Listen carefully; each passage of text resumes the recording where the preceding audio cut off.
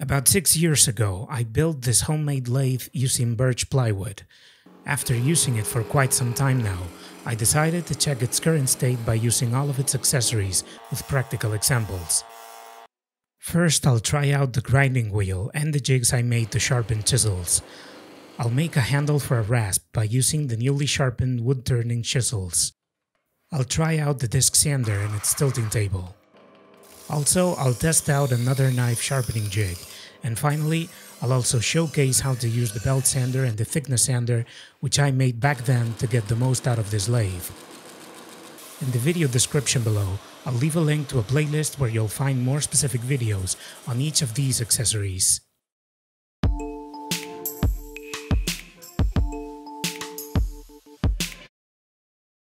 This is the 3D SketchUp model included in the plans for sale on this website. As you can see, I use plywood for the lathe bed, the headstock, and each of the lathe's accessories. I'll also leave a link to the plans in the video description. In order to operate this lathe, I've installed a single-phase motor with 1 HP and 1500 RPM.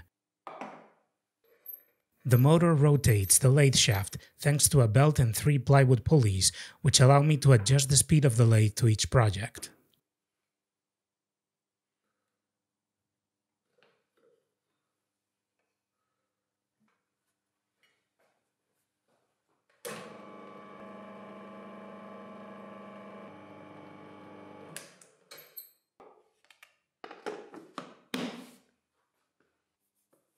I also used some ball bearings. They're not ideal for these projects where the force is applied from the front, but they've withstood all the time I've spent using this lathe without any problems. I'll begin by showing you how to use the grinding wheel. I made it with a simple but ingenious system, which lets me sharpen chisels with this wheel and sandpaper roll.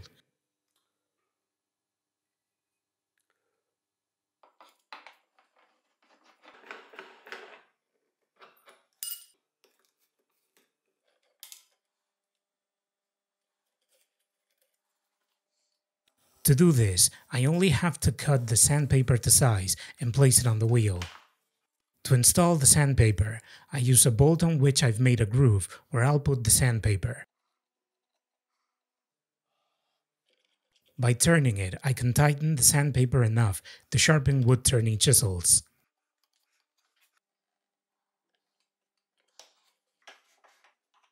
Now I must place the jig which will support the chisels.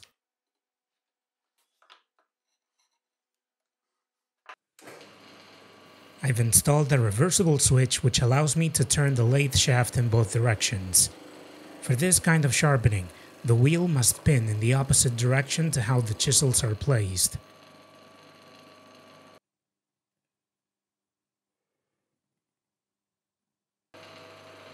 This system allows me to sharpen almost any kind of wood-turning chisels.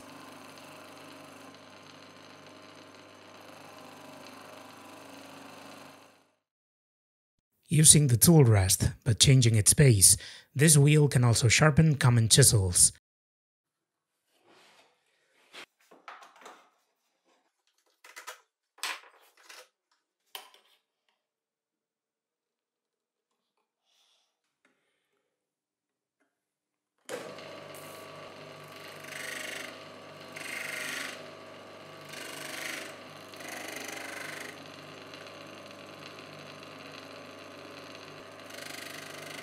In this case, since I've used P320 grit, which is very fine, the chisel hardly needs to be sharpened later with a stone in order to cut correctly.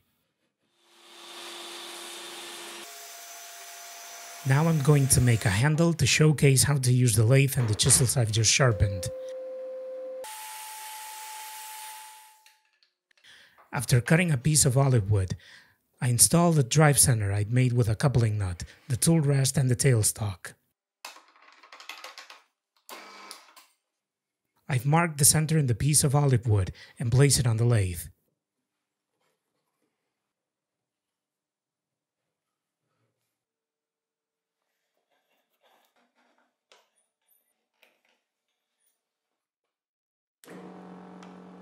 I whittle it down little by little with a roughing gouge until the piece is cylinder shape.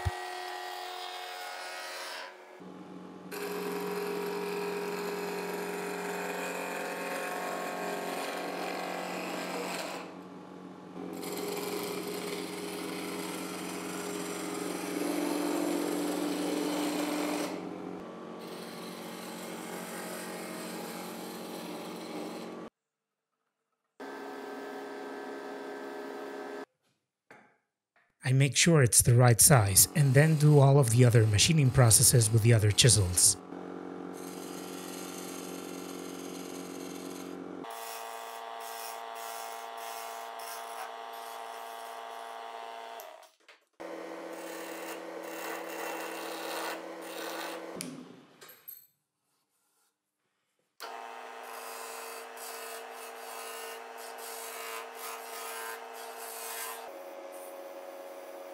With the lathe turning, I sand down the wood and install a bushing in the handle.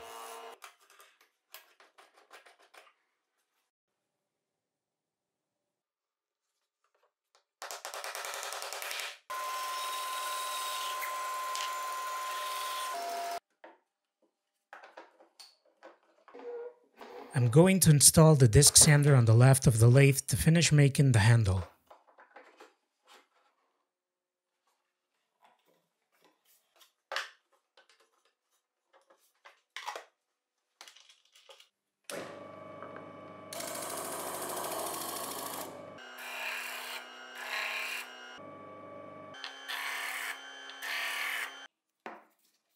All that's left is to apply some linseed oil, and here's the end result.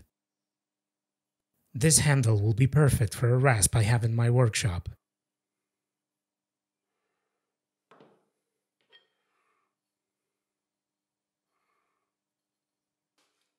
For some time now, I've wanted to reinforce the disc sander table, as it's kind of beat up from all the years of use.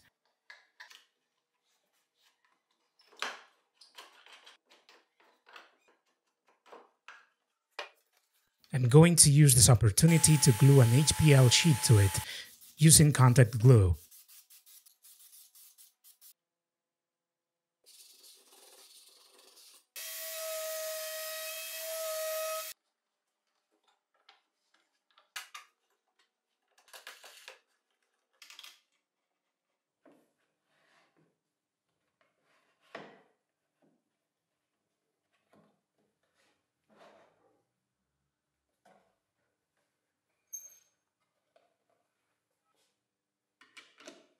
I'll also test out the miter gauge, and everything seems to be working as expected.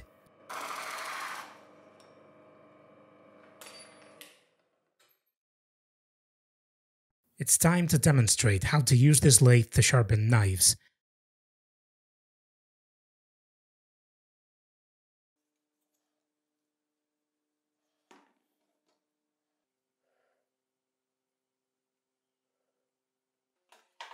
First off, we have to remove the disc sander and attach the wheel and the knife sharpening jig.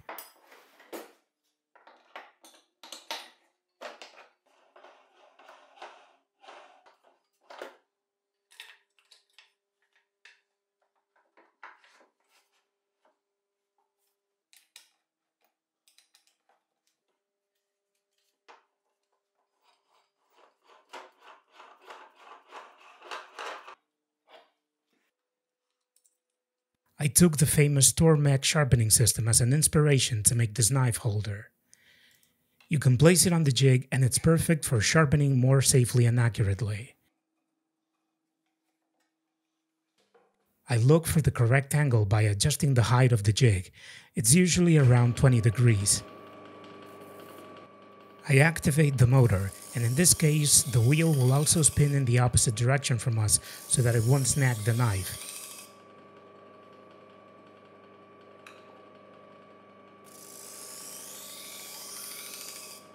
If the knife doesn't have teeth, you can skip this step and use the polishing wheel directly.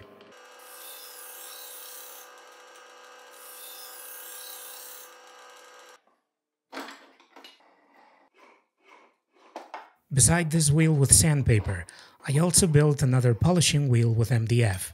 which I use along with polishing paste.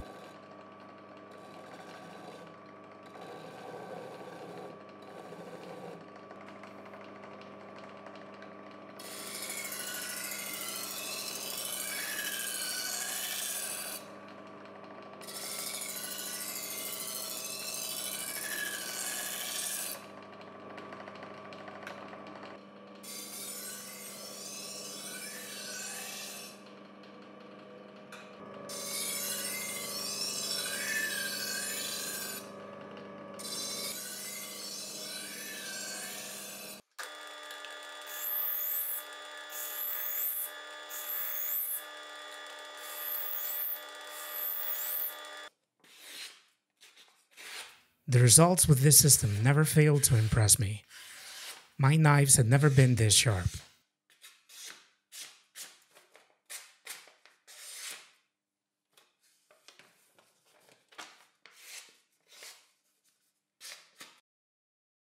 Now I'll show you how to attach and use the belt sander.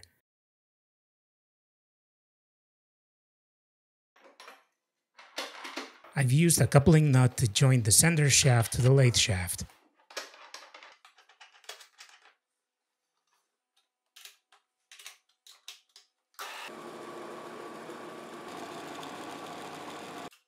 I'm going to remove the cover from the sander to do some maintenance and change the sandpaper.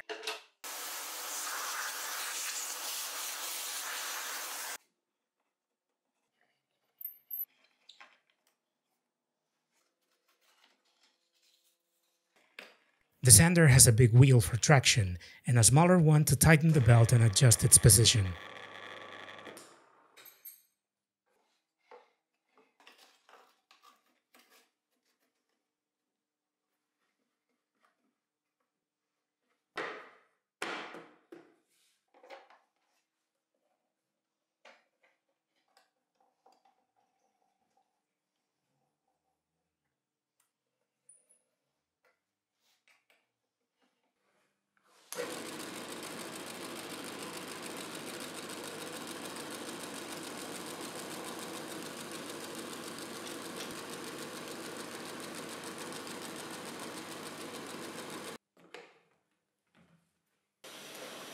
This sander is perfect for sanding down rabbets where it would be otherwise impossible.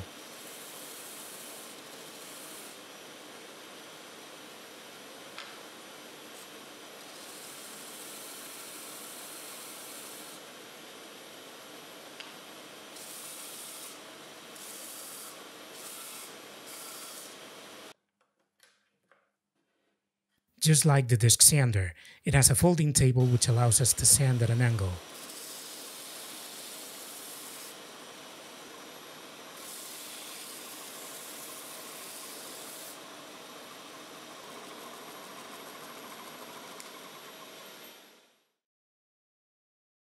Finally, I'm going to install the thickness sander. I built a sanding drum that's connected to the lathe shaft and the belt sander shaft.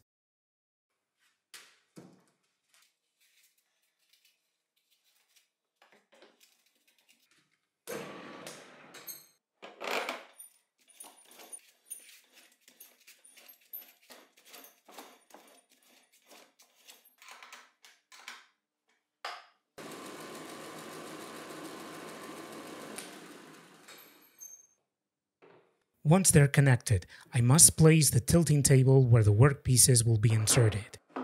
By tilting the table, I can adjust the distance between the sanding drum and the table itself.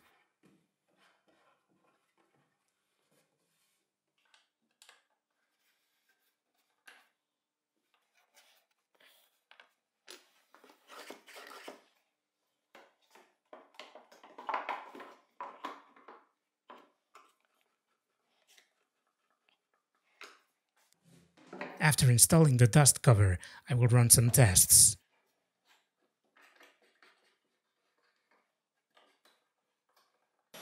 I don't use this tool very often, but it's perfect for a DIY workshop where small workpieces have to be sanded down every once in a while.